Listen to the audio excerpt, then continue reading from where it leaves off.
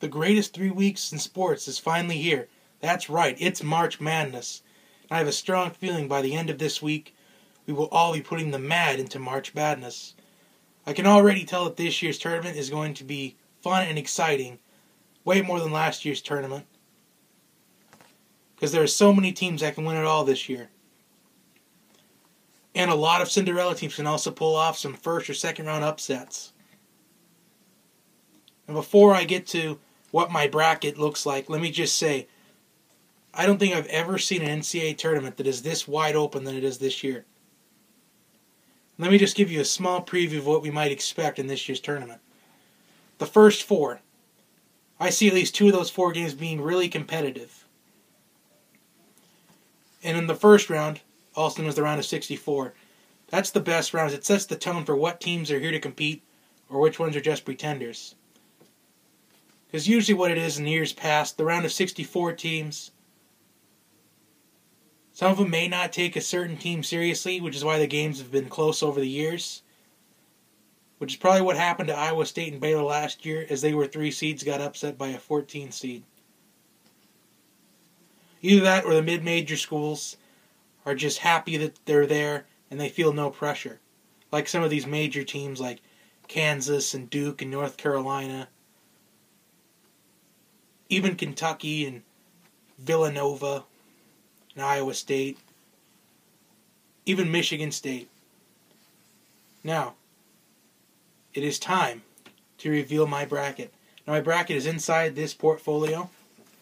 I will slowly grab it out because I don't want it to accidentally reveal the bracket and it'll spoil the video for you guys that have been waiting such a long time for this moment. So here we go. Let's start with the first 4. I'll start off with the 16 seeds, Florida Gulf Coast and Friar Dickinson. I'm going to pick Florida Gulf Coast in this one because I think that this year they're going to be ready to play in this one. Especially after the last tournament they were in. They shocked the world by upsetting Georgetown. I think it was San Diego State in the tournament about 2 or 3 years ago. And then the other 16 seed matchup, Holy Cross and Southern. I'm actually going to pick Southern in that one, even though the 16 seeds don't really matter, because historically, a 16 seed has never beaten a 1 seed. So even if I get this wrong, I know it's kind of cheating, but these don't really matter. I just picked those just for pride. And now, these are the last 4 teams that were into the tournament. Vanderbilt and Wichita State. And to be honest, I don't know why both these teams are in. I think they only put in Wichita State because of their history of making tournament runs. And with Vanderbilt, I just think that they beat a couple solid teams, and that's probably what got them in there. So people really want to see Vanderbilt compete. Anyway, I like Wichita State to win that one, to face Arizona in the 6-11 matchup in the south side of the bracket. And now Michigan and Tulsa. Again, I don't know why Tulsa's in there, because Tulsa did not do enough for me, in my opinion, to deserve a shot in this tournament. And with Michigan, if you didn't watch my college basketball preview video, I said maybe Michigan could sneak into the Final Four. I'll put the link in the description below, in the description box below of that video. That way you can watch it. That way you know what I'm talking about. And if you also didn't see, I believe it was Thursday's video of the emotion and stereotypes of March Madness, I'll also put that in the description box, so you can also check that one out. But I'm going to guess that you're going to watch this one first. Anyway, I like Michigan over Tulsa in that first 4 game. I just think Michigan is coming on strong lately, especially in the Big Ten tournament. So I like them to win by a handful of points. Now let's get to the south side of the bracket. That's where I'm going to start. I'm going to go left. I'm going to go left to right. This is the first quadrant of the bracket.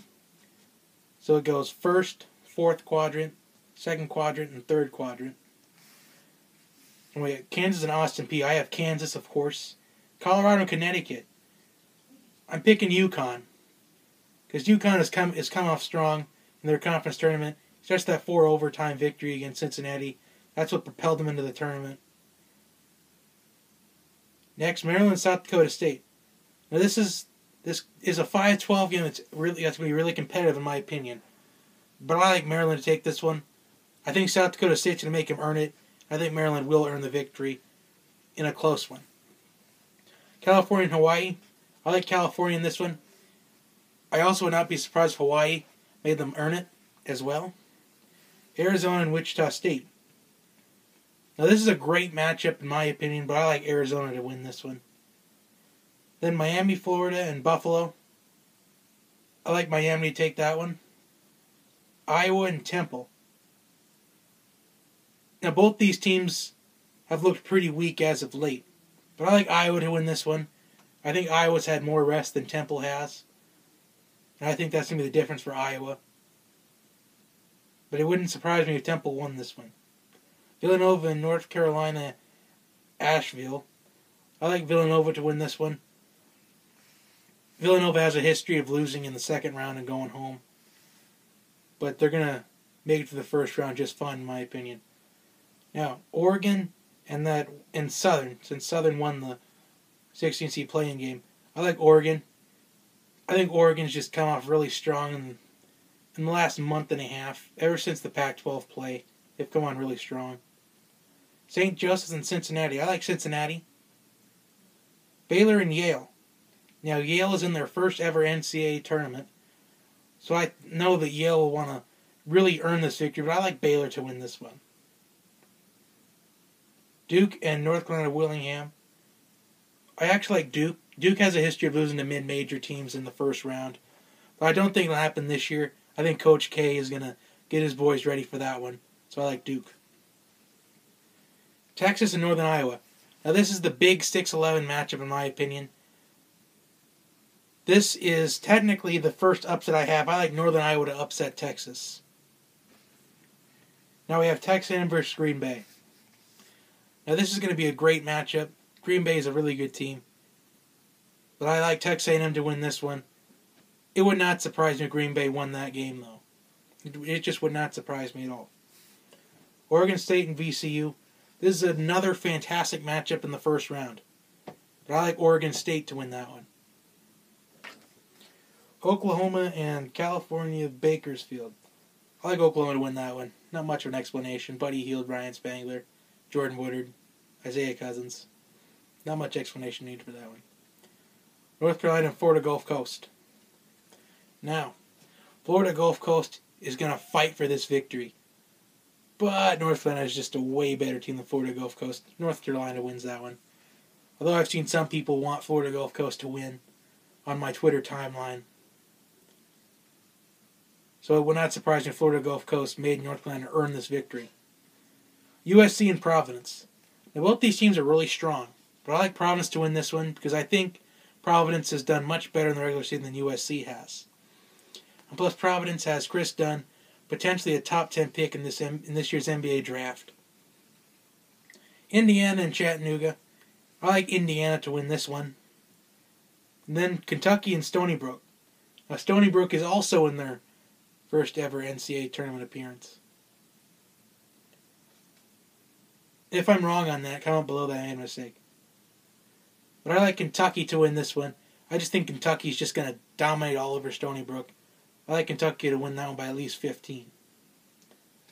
Although Stony Brook has the potential to pull off the upset, but I just don't see it happening in my honest opinion. Notre Dame and Michigan. This is another great matchup. A 6 versus 11. Now these two used to play each other all the time in football, and it's a huge rivalry. And I wouldn't expect any different. But I have to give the edge to Notre Dame. Notre Dame has been strong all season. They've been so consistent in beating top teams. I like Notre Dame to win this one. West Virginia and Stephen F. Austin. Now this is a 3 versus 14 matchup. I do have West Virginia win this one, but it would not surprise me if Stephen F. Austin pulled off this upset. Stephen F. Austin has the potential to pull off the upset against West Virginia, because all West Virginia does is full court press, and if Stephen F. Austin can handle the full court press, then West Virginia is going to be in some trouble. So I like West Virginia to win by a close margin. Wisconsin and Pittsburgh. Now Wisconsin has looked hot in the past ever since about the beginning of February. And I like them to beat Pittsburgh, simply because Wisconsin is coming on strong. Usually the heavy-hitting teams, they come on strong toward the beginning of the tournament. So I like Wisconsin to win this one. Xavier versus Weber State. I like Xavier to win this one. I think Xavier's had some rest to get over that Big East tournament loss to Seton Hall. I like Xavier to be ready in that one. Now, Virginia versus Hampton. I like Virginia in that one. Texas Tech and Butler. Now, both these teams are really good. They've had great seasons, but I like Butler to win this one. Even though Butler is not what they used to be, Butler is known for making magical tournament runs. They've been to the championship game twice. And I like Butler to pull off the upset against Texas Tech, because Texas Tech has lost to teams like TCU. And TCU's not that good of a team in basketball, so I like Butler. Purdue versus Arkansas Little Rock. Now, I have no 12 seeds over the 5, and that's the most common upset in the first round. But I like Purdue in this one. I think Purdue is just a great team. Purdue could make the Sweet 16, depending on what happens in this next match between Iowa State and Iona. I like Iowa State to win this one. Now, Seton Hall and Gonzaga. This is probably the best 6-11 matchup there is out there. Seton Hall has won the Big East Conference tournament, and Gonzaga is really coming on strong. But I have to give the edge to Seton Hall in this one. Seton Hall's got a young team, but they can play together as a team. And watch them in the Big East tournament. I really think they're going to go far in this one. Utah and Fresno State. Now, Utah has not looked good to me lately. And Fresno State, I think Fresno State has a boost of confidence for winning the conference tournament. Their conference tournament. So I like Fresno State to upset Utah in the first round. I understand it may not happen, but that's something I think could happen. And that's what I have in this bracket. Dayton and Syracuse. I like Dayton in this one. I don't know why Syracuse is in the tournament. So I like Dayton to win this one. Michigan State and Middle Tennessee. I like Michigan State in this one, of course. Tom Izzo always has his team ready in the tournament. And I think they're easily gonna handle this Middle Tennessee team. Excuse me. Now on to the next round. And let me just say before I reveal who I have next, I'm going to be honest with you guys. I've been honest with you this whole time. This is not the only bracket I'm filling out. I fill out multiple brackets each year, but this is the bracket I'm using for the Johnny Talk Sports March Madness bracket. I'll end up filling out more brackets throughout the week. I may tweet the pictures of the brackets, or I might reveal them at the end of the tournament. I haven't decided yet. I could do a little bit of both. Now, Kansas and UConn. I like Kansas in that one. UConn has had a magical run so far in March, but I think it ends here. I think Kansas is just way too overpowering over UConn. Maryland and California. I like Maryland in this one. I like this to be a great matchup between Melo Trimble, and California's got some great players too. I like this one to be a close one. Arizona, Miami, Florida. This is a second round upset, the 6-3. I'm taking Arizona in that one. And now we have Iowa and Villanova. Now, Villanova has a history of losing in the second round, but it does not happen this year. I like Villanova to beat Iowa. Oregon and Cincinnati. I like Oregon to win that one. Baylor and Duke. I like Duke to win this one. Baylor just doesn't look like a team that can make it to the Final Four, let alone Elite 8, Sweet 16. I like Duke to win this one. Northern Iowa and Texas A&M. I gotta pick Texas A&M in this one. Northern Iowa beat North Carolina this season when they were number 1, but Marcus Page was not in that game. They beat Wichita State. And Wichita State barely got into the tournament. They were one of the last 4 in. I'm not disrespecting Northern Iowa, but I don't think they can beat Texas A&M. Oregon State and Oklahoma. I like Oklahoma to win this one. Again, Buddy Hield, Ryan Spangler, and all the boys. North Carolina and Providence. I like North Carolina. Indiana, Kentucky. Big matchup here. You got Yogi Ferrell and the gang from Kentucky. But I'm going to pick the game from Kentucky here because Calipari always has his Kentucky teams prepared for the tournament. So I'm picking Kentucky. Notre Dame and West Virginia. I got to give the edge to Notre Dame in this matchup. Again, with West Virginia, I did say I wouldn't be surprised if Austin upset West Virginia in the first round. But either way, I like Notre Dame in the Sweet 16. Wisconsin and Xavier. This is another second round upset I have. I have the Badgers beating Xavier. I just think the Badgers know how to win games, and I think they can beat Xavier. I think Xavier's going to play bad in the first half. They won't be able to recover in the second half because Wisconsin will shoot a bunch of three-pointers, especially from Nigel Hayes and Josh Gosser. Or is it Bronson Kading? I'm not sure. Wisconsin fans, comment below on that one. Virginia and Butler. This is where the Butler run ends. I like Virginia to win that one. I think Virginia has looked so good during the conference tournament and the last week of the regular season. I like Virginia to win. Purdue and Iowa State. I like Iowa State to win, especially with Iowa State being fueled by fire this year after losing in the first round last year. They'll be fueled by fire. They'll beat Purdue, in my opinion. Seton Hall and Fresno State. The run for Seton Hall continues. I like Seton Hall to advance. Dayton and Michigan State.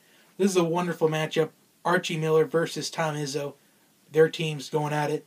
But I got to give the edge to Tom Izzo. I like Michigan State. And now we're in the Sweet 16. Kansas and Arizona.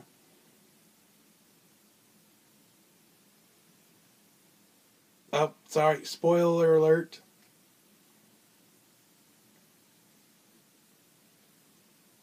Kansas and Maryland. I like Kansas to win that one. Arizona and Villanova. I have Arizona upsetting Villanova there. Again, sorry for the spoiler alert. I just wanted to get that one out quickly. Oregon and Duke. I like Duke to upset Oregon right here. The run for Oregon is going to end eventually. It's going to be right there when they play Coach K and the Duke Blue Devils. Texas A&M and Oklahoma. The run for Texas A&M is going to end right here too. I like Oklahoma to win that one. North Carolina versus Kentucky. I like Kentucky to win this one. It's going to be probably the greatest matchup. I think it's going to be the greatest Sweet 16 matchup there is. I like Kentucky to win by exactly 1 point. Notre Dame and Wisconsin. The run for the Badgers will end right here. I like Notre Dame to win this one, setting up an Elite 8 rematch of last year between Kentucky and Notre Dame. Virginia and Iowa State. I'm going to pick Iowa State to upset Virginia in this one. I just think George Niangs and McKay and Morris, I think they're going to overpower Virginia right toward the end of the game, about the last 5 minutes. I think Iowa State will turn on the Jets and upset Virginia. Seton Hall and Michigan State. The run for Seton Hall is going to end here. I like Michigan State to win. Now into the Elite 8. Now finally, Kansas and Arizona. I like Kansas to advance to the Final Four in this one. Although I did say in the preview video as well that Arizona could be in the Final Four this year. But once again, the run for Arizona ends in the round of the Elite 8. I like Kansas to move on to the Final Four. Duke and Oklahoma. This is going to be a wonderful matchup as well. But I like Duke to win against Oklahoma. I just think that Duke is going to be more prepared than Oklahoma will be. So I like Duke to move on and play Kansas in the Final Four. Kentucky and Notre Dame. Notre Dame's going to make it close. It's going to be kind of like last year's matchup, but Kentucky's going to win right at the very end. Kentucky always shines toward the end of the game. So I like Kentucky. Iowa State and Michigan State. This is the final piece of the round of the Elite 8, where the Final Four is determined in my prediction bracket. To end the suspense, I am going to pick Michigan State to win against Iowa State. Tom Izzo has the boys ready for this one, as they did last year in the Final Four when they were a 7th seed. I'd like them to make the Final Four again this year. And now on to the Final Four. Kansas versus Duke. Let me just preview the two Final Four games real quick. Historically, the first game is close for a while, but then it gets to a blowout toward the end. And the second game is usually competitive from start to finish.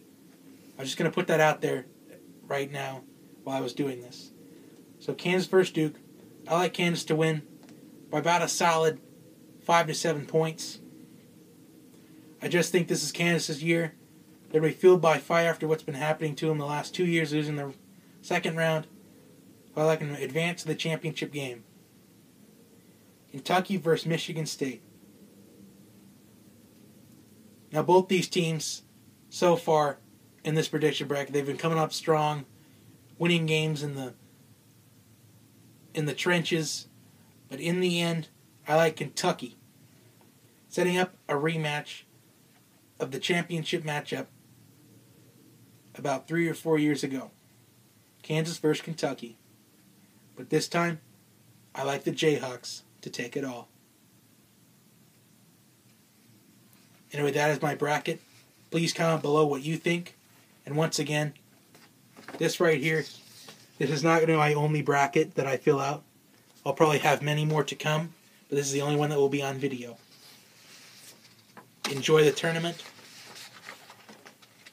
And please do not get sad when your bracket gets busted because you committed to it. Have a wonderful day and enjoy the tournament.